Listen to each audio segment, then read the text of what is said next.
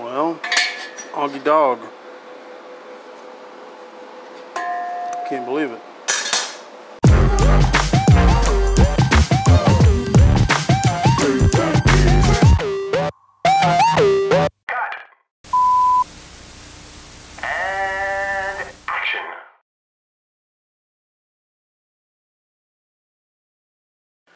All right, we're back the next morning, and I got to tell you, I'm super duper pleased.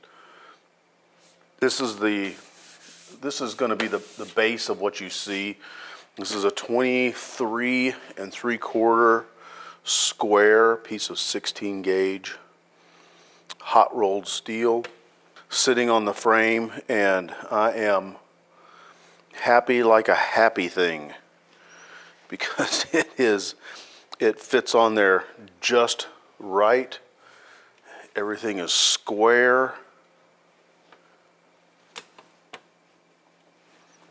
Square and flat. And for, you know, a new guy like me, that's it's pretty amazing.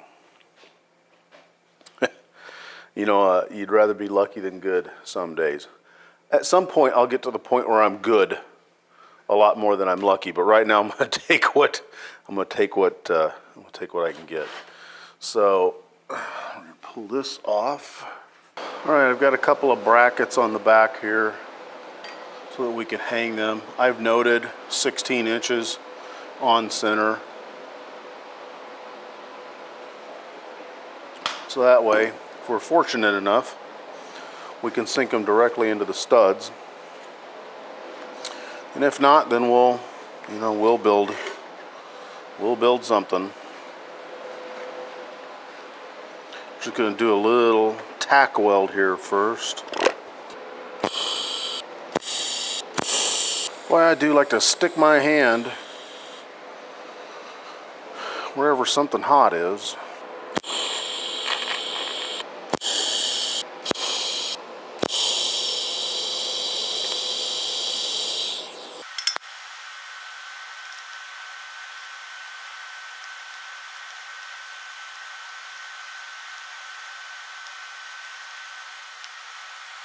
I've moved this table away from where we were yesterday, and I think we were getting some wraparound from the welder exhaust. So we're at the moment doing much gooder.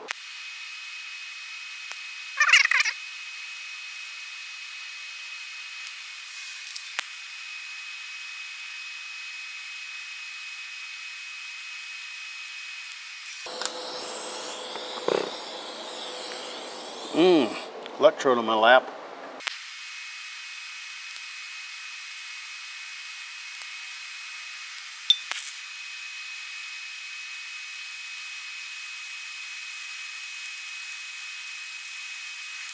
We have finished, or at least gotten to a half decent point of our background patina. And again, this is just vinegar sprayed, I don't know, 3 or 4 times on it.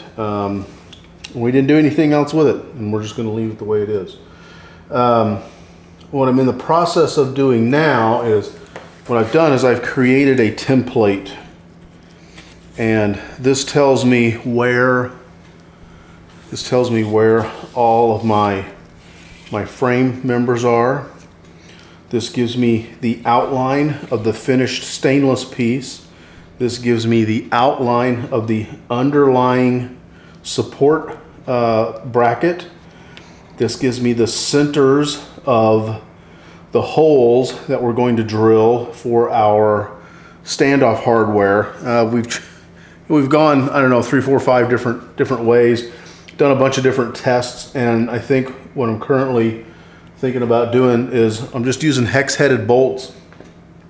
They're getting the zinc dissolved off of them right now, so that I can weld the backing plates to the top of that bolt.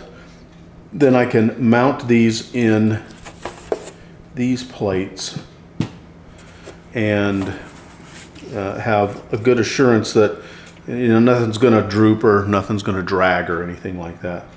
You know, they'll be pretty darn stable. It'll be bolt welded to this, and then bolt going through the steel. I'll have a nut on this side. On the back side, we're going to have a washer and another bolt. This one is giving us a challenge because it happens to be going right through a center line. So we've got the spots marked out where we're going to drill holes. Then we're going to drill bigger holes for the hardware to go through. And then on the back side of this beam, we're going to drill an even bigger hole so that we can get in there with a socket, a deep well socket, and affixate those to that cross position. And then the same thing up here. This is the supporting bracket. These are the two pieces that are going to, the two standoffs, and then the finished stainless piece.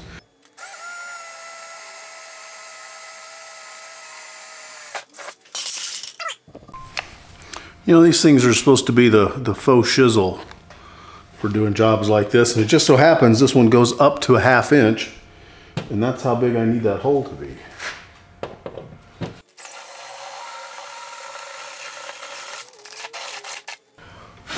Well, how about that?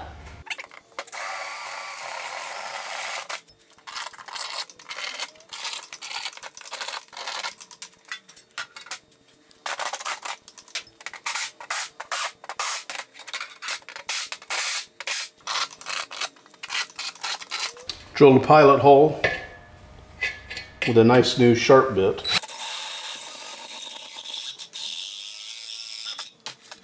Added bonus, it locates them on the back side for me.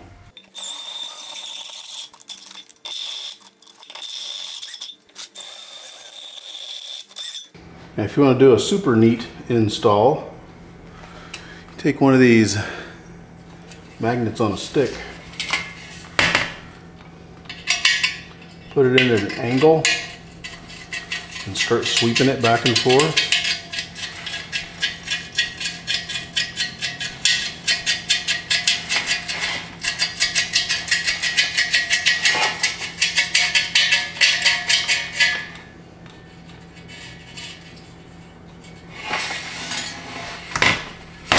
This is the third trip.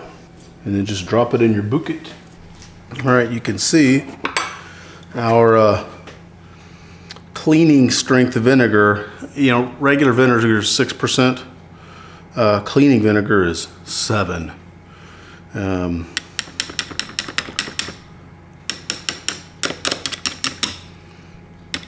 You see all the little bubbles?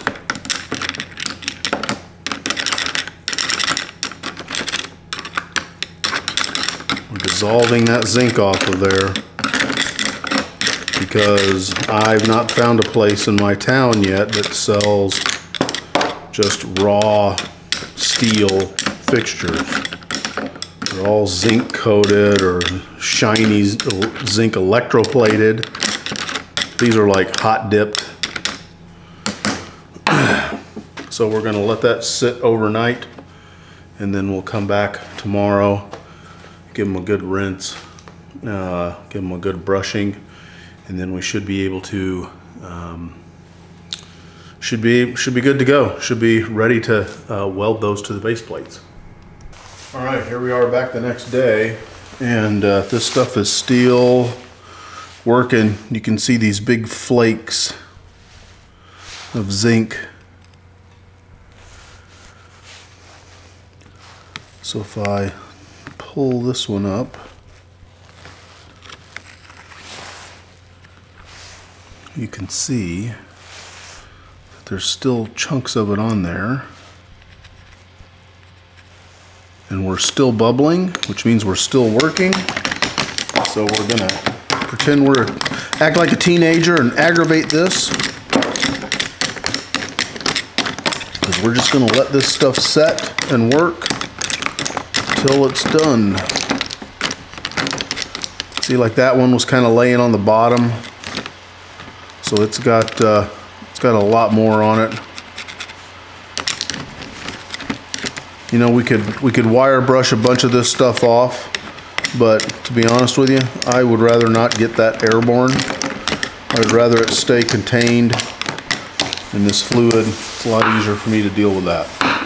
So anyways, we'll just keep it going. All right, we're back working on the supports. I have tack welded these two bolts. Oh, they're still warm. Crap. Tack welded these two bolts on. We haven't gotten too hot on them, and it fits in nicely to where it's supposed to be. You can see I've just gone and marked out where the bolts, the confines of the bolts are supposed to go, and now we're getting them welded on there, taking turns with them, letting them cool down, because I want to keep this as flat as I can. We're getting a little bit of wiggle in it. It's not too bad right now, but I've still got to do the full weld on these, because these are going to be at a 90-degree angle, and I want to make sure that these hold.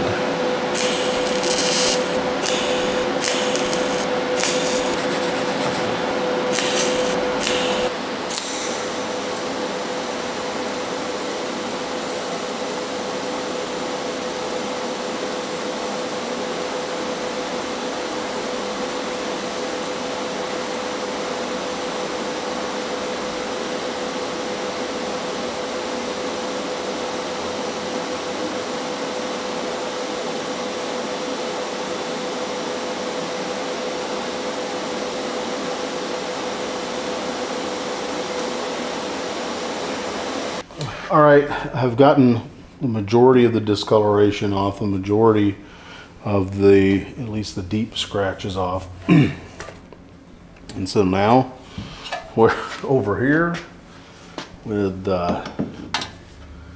some clamps and a Scotch-Brite, maroon Scotch-Brite pad on a sanding pad, and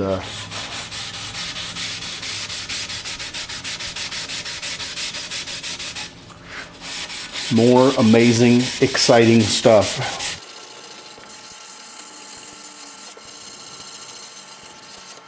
This is a lot like guitar building. You do lots of stuff that will just absolutely wreck your shoulders. Is there an easier way to do this? I know there is. Do I know what it is, or can I afford it? That remains to be seen. So we're just getting some final adjustments done on this. I've got this old machinist clamp, and I use this so I can put it around a certain area, and I can kind of tweak it up one way or tweak it down the other way, and then just check it with a straight edge, see that we're pretty close. And then before we put this tape on, we're gonna prep both the inside of the box as well as the base that it's going to go onto. We're going to try to get any grease, any oil off of it, just with some acetone, because man, once this stuff sticks, she's stuck. And anything you would have to do to her, you're going to have to do in the bad position.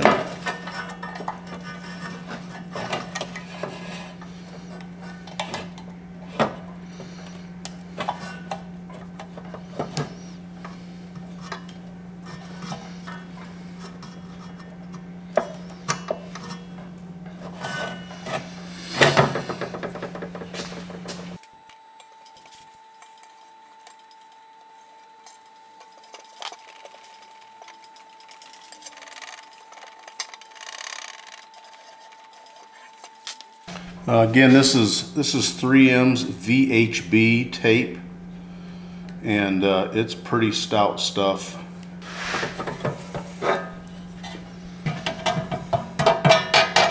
Moment of terror.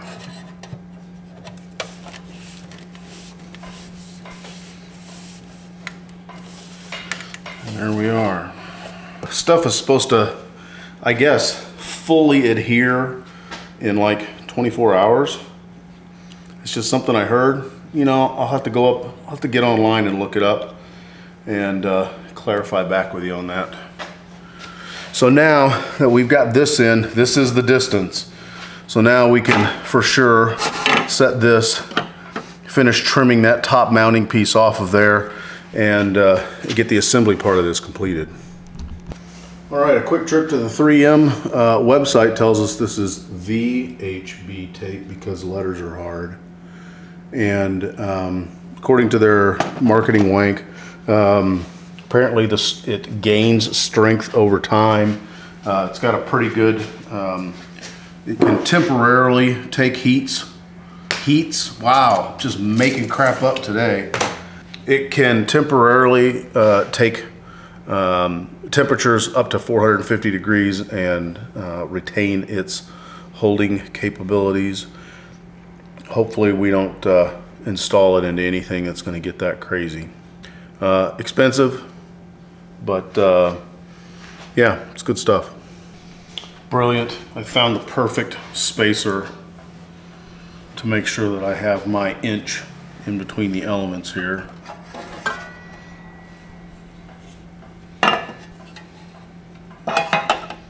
Now it's the same process. Clean, apply the strips, let's double check. Yep, that's good. Yep, that's good.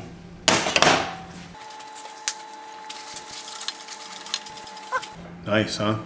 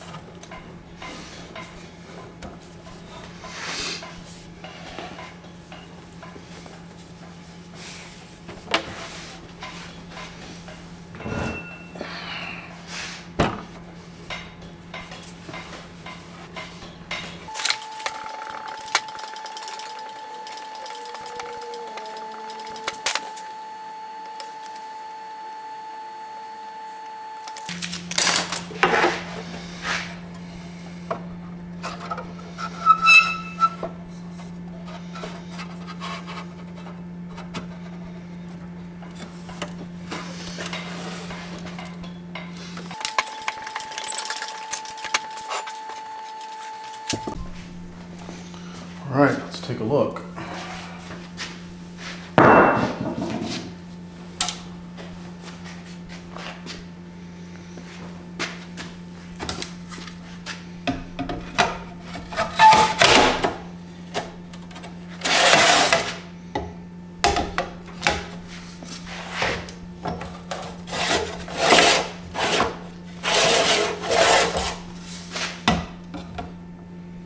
Heck yeah, that's all right.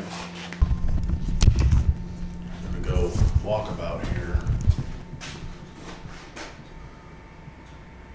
Should probably just wait and do this when I'm done.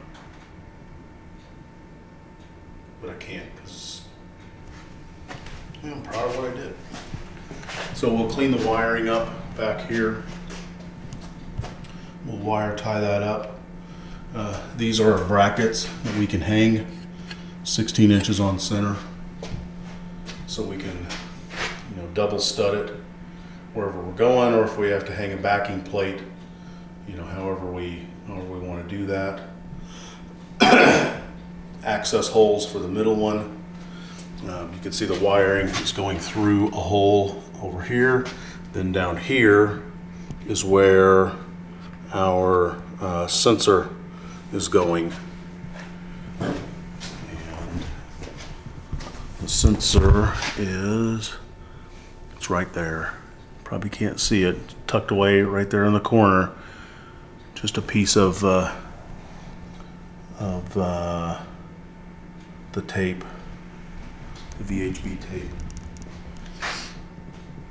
All right, let's clean it up.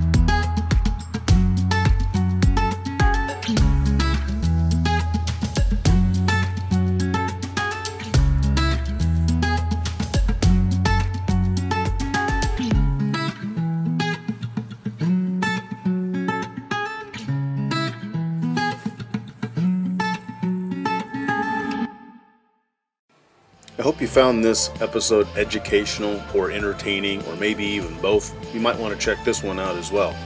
Be sure to hit the subscribe button, hit the little bell to be notified when new videos drop, and if you've got comments, make sure you put them down beneath the sermon notes. Thanks for hanging out with us here at the RATTLECAN Fab Shop. Y'all have a good one. Cheers.